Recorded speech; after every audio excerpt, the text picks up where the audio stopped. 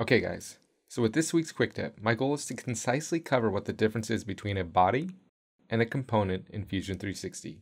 I stress concisely there because although there are wide-reaching differences, my goal for this quick tip is to cover the most common questions and scenarios. So let's begin with the best way I've heard them explained, thanks to Phil. A body is a container for a continuous 3D shape. So for instance, if I make some simple geometry, I have a body. But then if I go and cut sections out of it, I now have many bodies. On the flip side, a component is a container for bodies, sketches, construction objects, decals, and even other components. So at its root, it really has to do with the structure, but it also has to do with how they interact and how they're used.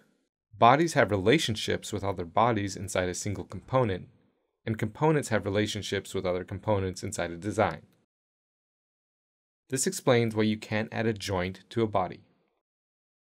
With that in mind, bodies are best used as modeling tools only, and components can be thought of as parts, assemblies, sub-assemblies, and so on. Some other important differences to note: bodies will not show up in your parts list.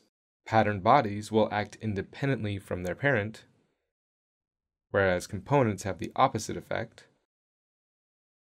And finally, bodies and components can be moved to and from different components.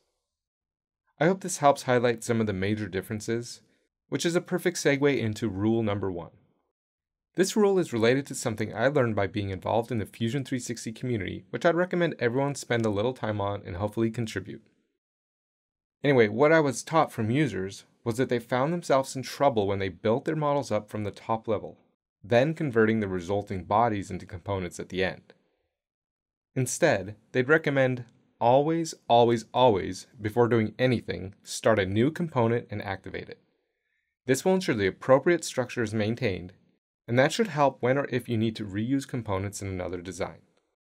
Rule number 2 is to always name your components, which was made easier with the July 27th update that ensures bodies converted into components keep their given names.